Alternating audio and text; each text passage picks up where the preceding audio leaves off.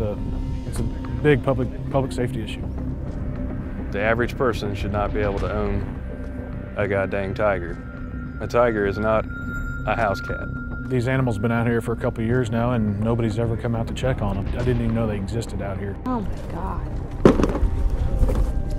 That's terrifying. Literally anybody could just walk up here and unlatch that. It's an exotic tiger. He's a wild animal. You can't really judge danger until he's challenged. He could be deadly. Next door there's a daycare, and the lady that runs the daycare doesn't let the kids outside because obviously if these cats really wanted out, they could get out.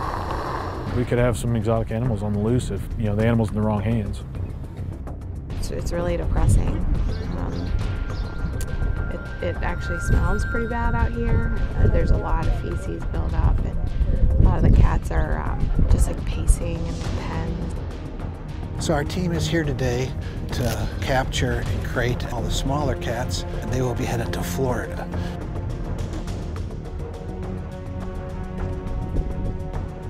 Immobilize some of the bigger cats, give them an initial health evaluation, and the bigger cats will all be headed to Texas. This shouldn't be allowed. This should be prohibited in every state. That average people should not be able to have a tiger in their backyard. And yet here we are for the umpteenth time removing a tiger from somebody's personal ownership. It's a multi-agency team really to be here and act in the best interest of these cats.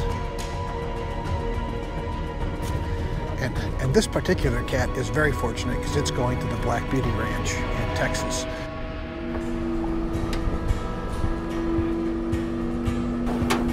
Okay.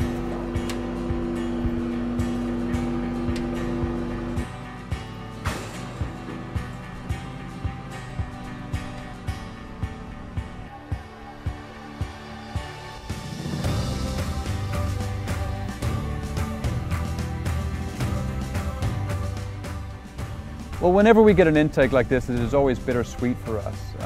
This animal obviously will never know cruelty and neglect again, but there's thousands of other big cats out there living just like he was as backyard pets or in roadside zoos. And he really does showcase the need for stronger laws, and we need to work hard to get those laws passed so we don't have more situations like this occurring across the United States. It's okay. It's all right. I know. You're welcome.